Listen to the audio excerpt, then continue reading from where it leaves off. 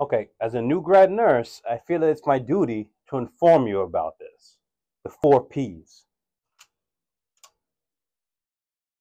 What? What are the 4 Ps? I'm about to explain it to you right now, right? So there are 4 Ps that you shouldn't deal with while working in the hospital. One, physicians, right? Two, paramedics. Three, policemen. Definitely not policemen. One just tried to hit on me actually earlier. Okay, so three. What's the fourth? Happens all the time. And fourth, but certainly not least, physical therapy. What? Got it. So physicians, policemen, paramedics, and physical therapy. No, don't listen to that fool.